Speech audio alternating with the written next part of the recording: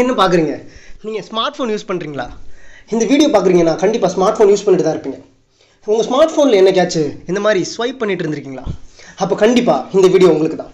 கடந்த 10 வருஷத்தில் இந்த உலகத்தில் நடந்த டெக்னாலஜி டெவலப்மெண்ட்னால எந்த அளவுக்கு நல்ல விஷயங்கள் நடந்துச்சோ அதை விடைக்கும் பல மடங்கு மனித குலத்துக்கு இந்த டெக்னாலஜி டெவலப்மெண்ட் பல தீமைகளை செஞ்சுட்டு இருக்கு அப்படிங்கிறத நம்ம தினசரி வாழ்க்கையில் மறந்தே வாழ்ந்துட்டு இருக்கோம்.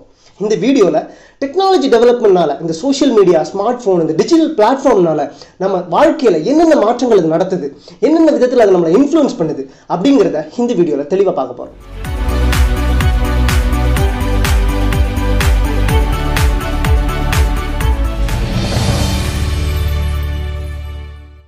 இந்த ஸ்மார்ட் ஃபோன், இந்த டிஜிட்டல் பிளாட்ஃபார்ம் இதெல்லாம் நம்மளுடைய தினசரி வாழ்க்கையில் எந்த அளவுக்கு இன்ஃப்ளூயன்ஸ் பண்ணுது அப்படிங்கிறத பற்றி நெட்ஃப்ளிக்ஸ் அப்படிங்கிற ஓடிடி பிளாட்ஃபார்ம்ல த சோஷியல் டிலமா அப்படிங்கிற ஒரு டாக்குமெண்ட்ரி வந்திருக்கு.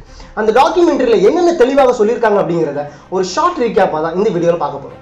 அந்த டாக்குமெண்ட்ரியில் என்ன சொல்லியிருக்காங்க, அதை நம்பலாமா நம்பக்கூடாது அப்படிங்கிறதெல்லாம் தாண்டி அந்த டாக்குமெண்ட்ரியில் பேசியிருக்க நபர்கள் யார் யார் அப்படிங்கிறத நம்ம நல்லா புரிஞ்சுக்கணும். Google, Facebook, Twitter, Snapchat, Instagram இந்த மாதிரி முக்கியமான பெரிய பெரிய ஜாயிண்ட் டெக் கம்பெனிஸ்ல வேலை பார்த்த ரொம்ப முக்கியமான எம்ப்ளாயீஸ் அந்த கம்பெனிஸ் ஃபாலோ பண்ற சில எத்திக்ஸ் பிடிக்காம அந்த கம்பெனில இருந்து வெளியே வந்து அது உலகத்துக்கு எந்த அளவுக்கு தீமையை விளைவிக்குது, ஒரு மனுஷ வாழ்க்கையிலையும் ஒரு இண்டிவிஜுவல் வாழ்க்கையிலும் எந்தெந்த விஷயங்கள் எல்லாம் இன்ஃப்ளூயன்ஸ் பண்ணுது, ஒரு நாட்டுடைய கவர்மெண்ட் எப்படி இன்ஃப்ளூயன்ஸ் பண்ணுது, ஒரு தனி நபருடைய திங்கிங் பேட்டர்ன், பிஹேவியரல் பேட்டர்ன், இந்த மாதிரி விஷயங்கள்லாம் எந்த அளவுக்கு இன்ஃப்ளூயன்ஸ் பண்ணுது அப்படிங்கிறத அங்கிருந்து வெளியே வந்து அவங்க பேசுனதை மொத்தமா கம்பைல் பண்ணி கொடுத்துருக்க ஒரு டாக்குமெண்ட்ரி தான் தி சோஷியல் டிலமா.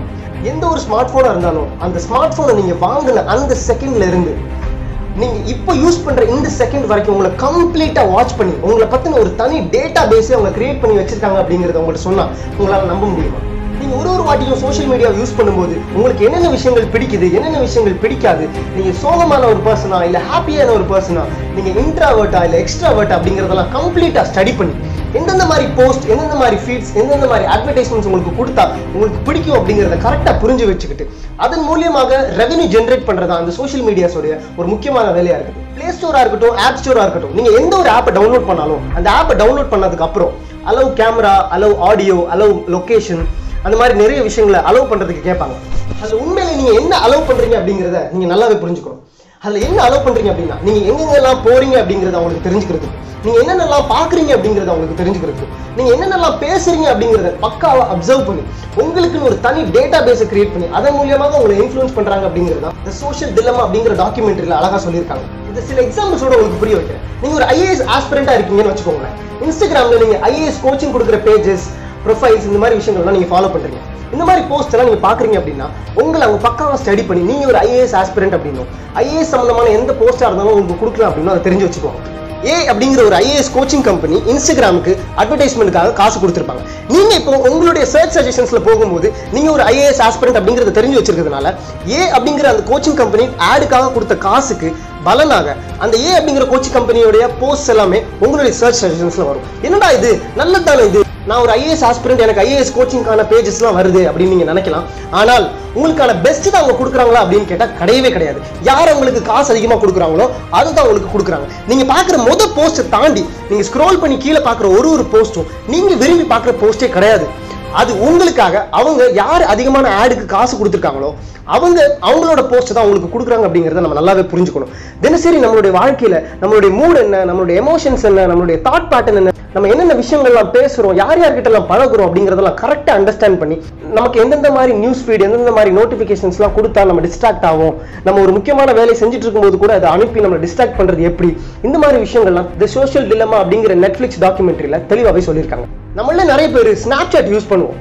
ஸ்னாப்சாட்ல இருக்கிற ஃபில்டர் மாதிரியே தன்னுடைய ஃபேஸை ஆக்கணும், அந்த அளவுக்கு நான் அழகாகணும் அப்படிங்கிறதுக்காக நிறைய பேர் தங்களுடைய ஃபேஸை பிளாஸ்டிக் சர்ஜரி பண்ற அளவுக்கு போயிருக்காங்க அப்படிங்கிறது இந்த ஸ்னாப்சாட்டுடைய டிஸ்அட்வான்டேஜ். இந்த ஃபேஸ்புக்னால உலகத்துல நிறைய இடங்கள்ல ரேஷியல் வயலன்ஸ் நடந்திருக்கு. உதாரணத்துக்கு இப்போ பெங்களூர்ல சமீபத்தில் நடந்த ரேஷியல் வயலன்ஸா இருக்கட்டும், மியான்மர்ல ரோஹிங்கியா முஸ்லிம்ஸ்க்கு எதிராக நடந்த பெரிய ரேஷியல் வயலன்ஸா இருக்கட்டும், பெரிய பெரிய எலெக்ஷன்ஸ் டிட்டர்மைன் பண்றதா இருக்கட்டும், பொலிட்டிக்கல் பார்ட்டிஸ் டிட்டர்மைன் பண்றதா இருக்கட்டும், சோஷியல் மீடியா எந்த அளவுக்கு நம்மளை இன்ஃப்ளூயன்ஸ் பண்ணுதுன்னா ஒரு நாட்டுடைய பிரதமர் யாரு அப்படிங்கறத நிர்ணயிக்கிறதே இந்த சோஷியல் மீடியா பிளாட்ஃபார்ம்ஸோட ஓனர் கையில தான் இருக்கு அப்படிங்கிறது ரொம்பவே டிஸ்டர்பிங்கான ஒரு ஃபேக்டா இருக்கு. அந்த டாக்குமெண்ட்ரியில சொல்லியிருந்த இன்னொரு ஷாக்கிங்கான விஷயம் என்ன அப்படின்னா இந்த சோஷியல் மீடியா பிளாட்ஃபார்ம்ஸ்ல ட்ரூ மெசேஜை விட ஃபால்ஸ் மெசேஜஸ், அதாவது ஃபேக் மெசேஜஸ், ஃபேக் நியூஸ் தான் 6 times ஃபாஸ்டா ஸ்ப்ரெட் ஆகுது அப்படின்னு சொல்றாங்க. அப்ப நம்ம சோஷியல் மீடியால இந்த நியூஸ் ஆப்ஸ்ல எல்லாம் பாக்குற இன்ஃபர்மேஷன் எந்த அளவுக்கு உண்மையா இருக்கும் அப்படிங்கறத நம்மளே தெரிஞ்சுக்கணும். அதுக்காக அவங்க வந்து எந்த இன்ஃபர்மேஷனை பார்த்தாலும் கூகுள்ல டபுள் செக் பண்ணுங்க, இன்னும் 2-3 வெப்சைட்ஸ்ல அத்தாரிட்டேட்டிவ் சோர்ஸ்ல வந்து ரீசெக் பண்ணுங்க அப்படிங்கிற மாதிரியும் சொல்லியிருந்தாங்க. அப்புறம் அந்த டாக்குமெண்ட்ரியில பேசின ஜேரோன் லேனியர் அப்படிங்கிற அமெரிக்கன் ரைட்டர் என்ன சொல்லியிருந்தாரு அப்படின்னா, இதே மாதிரி மக்கள் இதை தெரியாமலே அறியாமலே அவேர்னஸ் இல்லாமலே ஒரு இக்னரன்ஸோட இதை யூஸ் பண்ணிட்டு இருந்தாங்க அப்படின்னா பெரிய பெரிய ரேஷியல் வயலன்ஸ், பெரிய பெரிய சைக்காலஜிக்கல் டிசார்டர்ஸ், பெரிய பெரிய டெமோக்ராட்டிக் டிஸ்ட்ரக்ஷன், இந்த மாதிரி ஒரு நாடே குழம்புற அளவுக்கு நிறைய விஷயங்கள் நடக்கும் அப்படின்னும், அடுத்த 20 வருஷத்துல மனித குலமே இருக்காது, அதாவது ஹியூமன் ரேஸே இருக்காது அப்படிங்கிற மாதிரியும் ரொம்ப வருத்தத்தோட சொல்லியிருந்தார். ஸோ இந்த வீடியோ பார்க்குற எல்லாத்தையும் நான் கெஞ்சி கேட்டுக்கிற ஒரு விஷயம் என்ன அப்படின்னா, உங்கள்கிட்ட நெட்ஃப்ளிக்ஸ் அக்கௌண்ட் இல்லை அப்படின்னாலும் உங்க ஃப்ரெண்ட்ஸ் ரிலேட்டிவ்ஸ் யாருக்கிட்டையாச்சும் ஒரு 1.5 hours இந்த நெட்ஃப்ளிக்ஸ் அக்கௌண்ட்டை மட்டும் கடன் வாங்கி ப்ளீஸ் த சோஷியல் டிலமா அப்படிங்கிற டாக்குமெண்ட்ரியை தயவு செய்து பாருங்க. இந்த டாக்குமெண்ட்ரியை பார்த்துட்டு நீங்க சோஷியல் மீடியாவை குவிட் பண்றீங்கன்னு நினைக்கிறீங்களோ இல்லையோ, ஸ்மார்ட் போனை இதுக்கப்புறம் நம்ம யூஸ் பண்ணணும் அப்படின்னு நினைக்கிறீங்களோ இல்லையோ, கண்டிப்பா நம்மள பெரிய அளவுல இன்ஃப்ளூயன்ஸ் பண்ற ஒரு விஷயத்தை பத்தி தெரிஞ்சுக்கிட்டு அதை அறிஞ்சுக்கிட்டு அதுக்கப்புறம் அதை யூஸ் பண்றது கண்டிப்பா பெட்டராகவே இருக்கும். அதனால இந்த வீடியோ பார்க்குற எல்லாத்தையும் நான் கெஞ்சி கேட்டுக்கிற ஒரு விஷயம் என்ன அப்படின்னா, த சோஷியல் டிலமா அப்படிங்கிற நெட்ஃப்ளிக்ஸ் டாக்குமெண்ட்ரியை கூடிய சீக்கிரம் உங்களால முடிஞ்ச விரைவில் ஒரு நாள்ல ஒரு 1.5 hours மட்டும் செலவழிச்சு தயவு செய்து அதை எல்லாருமே பாருங்க. நன்றி.